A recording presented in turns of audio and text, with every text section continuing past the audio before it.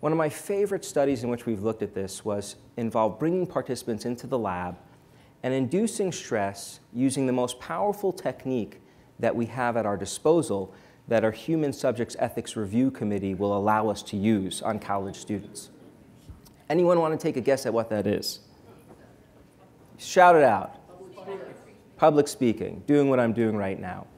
So participants come into the lab and we induce stress by telling them the following. Today we want you to give a speech on why you're ideally qualified to land your dream job. We want you to talk about your strengths and weaknesses and importantly provide real-world examples that illustrate how you've overcome these weaknesses in ways that perfectly position you for this job. We give people 5 minutes to do this in a very warm, tight cubicle. They don't have a pad or pencil, there's no computer. It's a really strong way of inducing feelings of anxiety. And we do it, mind you, in the name of science and helping people. That's the long-term goal. We're not just maniacal. So everyone stresses out.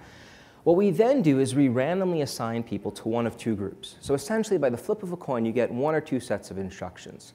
If you're in the first-person group, we tell people, you know, one of the things we're interested in this study are the different ways that people report preparing themselves psychologically right before they give public speeches. Some people report trying to work through and make sense of their feelings using first-person pronouns. So that's what we'd like you to do. Ask yourself, why am I feeling this way? Right? So we're trying to get people in this meaning-making mode, but they're in the first person.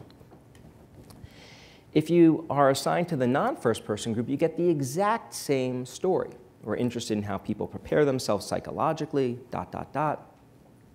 But we then tell people that some people report using their own name and other non-first-person pronouns as they prepare themselves. So that's what we'd like you to do. And so if I'm the subject, the instruction to me would be, ask yourself, why is Ethan feeling this way? So in one case, it's why am I? In the other case, it's why is Ethan? What we then do is we have an experimenter come into the cubicle that the participant is in, and we take them down the hall to another room. And when they get to the other room, there's an X on the floor, and they're told to stand on the X right here. And then they look up, and seated in front of them are 3 Confederates who are trained to have slightly disapproving facial expressions.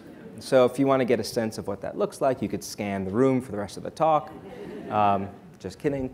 But we're trying to create this environment of hostility. And then it's go time. People actually give their speeches.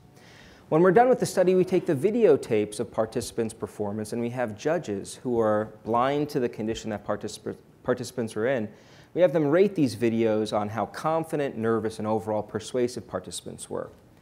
And what we find is that participants who are in the non-first-person group are rated by judges as giving more persuasive speeches.